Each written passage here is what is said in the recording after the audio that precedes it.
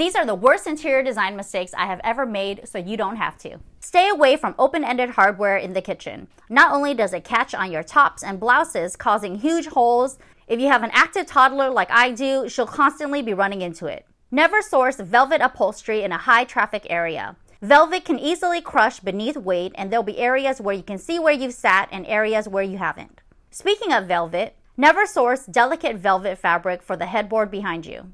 You'll constantly be using your steamer to help revive the fabric. Another huge mistake is not measuring your openings and doorways for custom pieces like a large sectional or a sofa. I've had to remove entire door casings just to get a sofa in a room, and it is not fun. Stay tuned for part 2 of the worst interior design mistakes I have ever made, and follow for more interior design tips.